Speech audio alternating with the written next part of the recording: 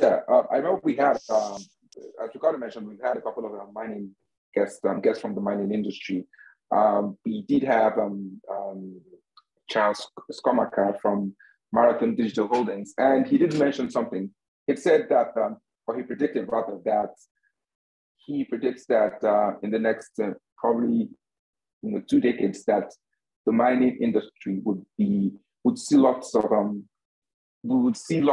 power companies actively mining, getting involved in Bitcoin mining. How do you agree with that statement? Have you had anything in that regard? So I know that there was some news that came out. So first of all, I agree with that. I think that it's a no-brainer that eventually you'll have power companies and utilities mining Bitcoin. It just makes economic sense for them. And I'll explain a little bit why in a second, but some of the developments we've seen, I think Mackenzie Sigalos, CNBC reporter on this, ConocoPhillips, like one of the largest oil producers in the world. They've started, I think, letting Bitcoin miners come onto some of their sites and like mine flared gas. I could be wrong about exactly what the relationship is there, but like they have exposure to Bitcoin mining somehow at this point. Like it is part of their revenue streams. And I think that like, and so like there are a bunch of different models you could do here, right? Like if an energy producer is going to mine, like, are they just going to let the miners come on and then take a cut? Like, just kind of do like a hosting co-location model, because like, or sorry, not co-location model, just do kind of like let them do their thing. Because that's one way to do it. They could also just buy the miners themselves and keep all of the profit. And I think you'll have a mixture of these different, like some of them will have joint ventures with miners. Some of them will just do mining outright. But I think it is inevitable. And the reason is like, especially if you consider, so like, let's just say that you're you're a utilities provider in like a large city in America or something. And you have to budget for like 100 megawatts of demand during any given day. A lot of the time, like the city will only produce like 50 megawatts of that, right? So you're overproducing by 50%. Sometimes they'll consume 75 megawatts of that power. Sometimes they'll consume under 50 megawatts. What Bitcoin mining allows these companies to do is the times that they overproduce and the grid is not consuming that energy, they can absorb that with Bitcoin mining and create profit on top of what was otherwise just completely wasted energy. So they can actually create revenue out of something that otherwise would have completely gone to waste. And the good thing about this is I wrote about this for Hashrate Index's newsletter a few weeks ago. You're kind of starting to see in Texas how this can be beneficial because, when the grid is going to need that energy that the miners are using, these miners are starting to shut down. Like Riot's Windstone facility, huge facility in Rockdale, Texas, shut down for like a week during some winter storms. Core Scientific shut down some of its facilities in South Dakota this winter too during some winter storms. And what that allows you to do is you can basically, like for every megawatt of energy that the energy company or utility company can create, Bitcoin mines can absorb some of that energy, right? So you could basically say like this energy company creates 100 megawatts of energy, and the Bitcoin mining farm is going to consume like 20 megawatts of that, right? And then, but here's the thing is it's variable. You can take that energy back when you need it. So you can earn money from these Bitcoin miners when you don't need that energy. And when you do need it, you just use it and provide it to the grid anyway. This is kind of what people have been talking a lot about, this like power curtailing and like controllable load resources for Bitcoin, like Bitcoin miners acting as that for the grid. It's a very complex topic that I honestly don't know enough about it. I wrote like very shallow on it, and a dude from like his name is Blake King. He works for a solar company. He like messaged me on LinkedIn. I like hit him back, and he was saying how like the definition is like very technical, but if Bitcoin miners act as a controllable load resource, basically what they can do is they power down or up when the power authority needs them to. And this is a pretty cool thing, right? Because you can basically build out additional power capacity when you necessarily wouldn't have the demand from the grid, right? So this means that like future energy projects can actually over budget for power creation because they're going to have someone, i.e. Bitcoin miners, to absorb that excess power. And then that profit can then be used to invest or incentivize additional energy sources and things like that. To kind of tie this back in, Jerry, to your original thing, I do think power companies eventually will just, they're going to do it. It just makes economic sense. And because of that, like, you know, compound that with Bitcoin's declining block subsidy, in 10 or 20 years, it's going to be very hard to mine unless you have, I mean, it's basically going to be like producing oil today, right? Like you're going to have a shit ton of capital. You're going to have a lot of capital backing you so that you can build out massive operations to really extract bulk amounts of, you know, like really have a bunch of hash rate, because like the more you're going to actually be able, the more Bitcoin you're going to be able to mine, the more you're going to be able to actually extract profit when you're only making like 1 Bitcoin per block, right? I guess like my concern definitely is like, as you say, when we get this hash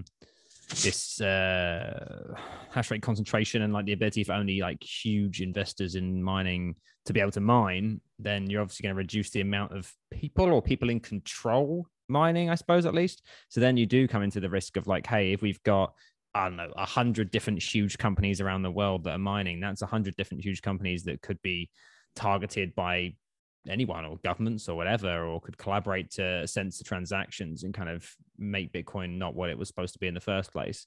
So it's kind of, I guess that then becomes, I guess that then becomes like, you know, if we had it like that, I guess, are there going to be groups of people who don't care if it's profitable or not, and are just for the sake of keeping the Bitcoin network what it is, going to still just home mine, right? Like Econo Alchemist, who we had on here, for example.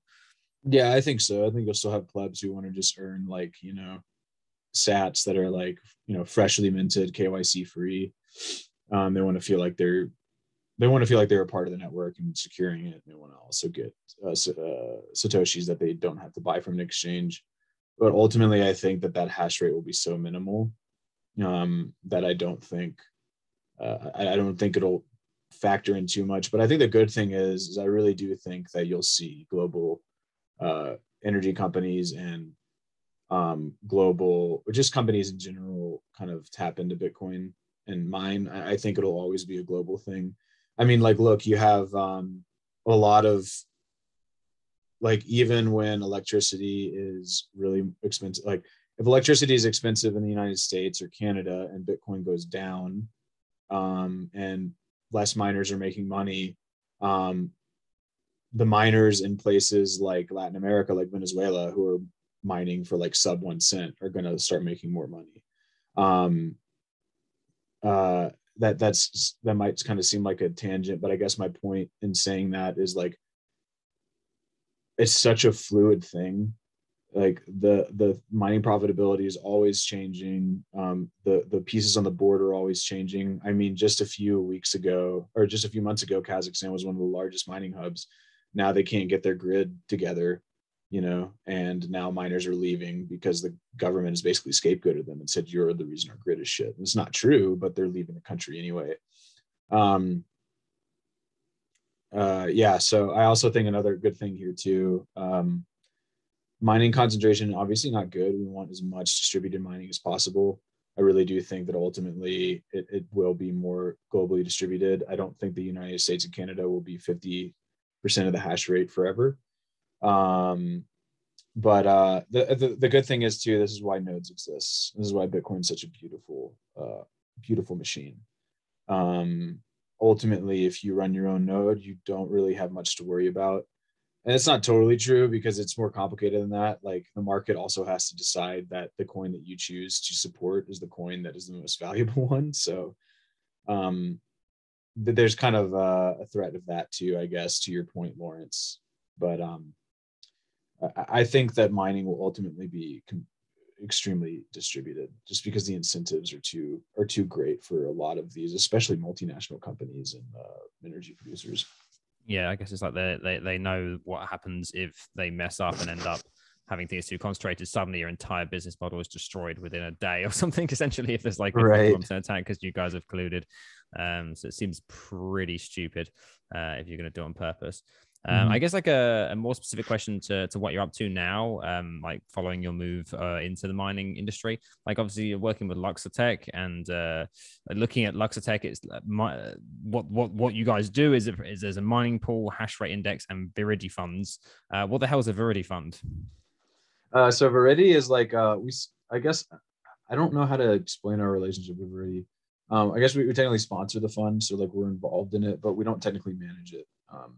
Like we're hands off in terms of actually like any sort of allocation or things like that. Like that's totally up to them. But so Viridi Funds is just like a Bitcoin mining ETF. So it's got a really long technical name because the SEC like forces you to do all this bullshit when you're filing for an ETF. Like it's like the Viridi Clean Energy and Semiconductor ETF, because it's got like some shares of TSMC in there and a bunch of other Bitcoin miners. But so yeah, it's just a basket. And there's like that one, and then I think what is it? Valkyrie just came out with a Bitcoin mining ETF as well. Yeah, so tickers WAGMI. Yeah, right. It's like we all gonna make it. Yeah, it is. That's. I mean, like the meme signal is strong. I think it's hilarious how brazen some companies are in this industry. That's true. Yeah, so but in Luxor in general, yeah, we're a mining pool. We also broker ASICs. And we got Hashrate index, which is like what I kind of oversee, which data and research for Bitcoin mining. When you guys say you broker ASICs, do you guys like run them for people, or do you just sell them? Like no, we don't run them. We don't host. Yeah, we just like match sellers and buyers. And which is something that we just started doing this past year because again, like because of the mining ban, there's just so many. I mean, like imagine to kind of like put this into perspective for people. Like there were millions of ASICs in China, like like anywhere from like 1 to 3, more machines than that if you count all of the different types of mining. But like so you would have farms where it's just like they just shut down like 20,000 machines, and they'd be like, where are we going to put these? Like where are these going to go? And you had that happening all across the country. So it really opened up a lot of business opportunities for a lot of Bitcoin miners in North America, and also like and just in again in the Western Hemisphere in general. But yeah, so if anyone has any need for some ASICs, hit us up. Some late last year, El Salvador, they announced that they were going to launch Bitcoin City, and it was going to be powered by geothermal energy. Does Luxor do they have any intention to actually leverage, or any sort of partnership they intend to go into with the El Salvador government, in regards to that? Yeah, we tried. We really tried to. I think most every mining company in the world tried to get their foot in the door. We tried, but I don't know. So I know they're working pretty closely with Blockstream. And I think Blockstream is probably going to be the partner that they use for most of their mining stuff. Blockstream will probably has probably helped them with getting the ASICs. Probably are helping them. I just don't know what pool they're using. That's like the only thing that I don't know, and I would like to. There were rumors that they were using Slush, but I don't think that that's true. Because like when Bukele tweeted like their first payout, the way Slush's payout system works, I don't like that they wouldn't have been able to have received it yet. Like it was below Slush's threshold, and they hadn't been mining long enough to receive one. So I'd be curious to know who they're using there. It'll be interesting to see how that whole thing develops too, because I don't know enough about geothermal. Apparently like it's extremely expensive to like start, but once you like get one going, it's like so low cost. So this could be extremely beneficial if they actually do it right. I'm inclined to think that they will, because the Blockstream team is very confident in basically everything that they do. Did you see the article about the new miner ASIC that supposedly has like 400 terahash? Yeah. What's your opinion on that? Man, that's weird, dude. Because it's not 440 terahash. Like it's just, they were claiming it was like 440 terahash and I think like 8,800 watts. And that's just like insane. That's better than anything Bitmain is putting out right now. Except for I guess the XP, but even then. So yeah, I don't think it's real. Like if you look at some of like this marketing stuff, like they literally lifted the design for the miner from like some computing company's desktop or something like that, and like the company acknowledged it, right? But what's really weird about it is, it's like the company that like, so like the reason why everyone, and we tweeted about it at Hashrate Index. I actually tweeted about it at the time, joking around, and it got a lot of traction. And I was just like, oh fuck, guys, like this thing is not real. But the weird thing is like the company that like signed an agreement to buy them, Griffin, is like merging with this company called Sphere 3D or something, I think. Anyway, they're going public this year on the NASDAQ. I think it's either the NASDAQ or the NYC or the New York Stock Exchange. But they're going, like, it's going public, and like Griffin's like a big mining company, and they just like purchased or like signed an agreement to sell stock and to buy with cash like millions of dollars worth of these miners. And it doesn't make any sense. Like, if you're like a professional mining company, like you would, like that means that they signed these papers before they actually saw a working prototype and tested. That's insane to me, right?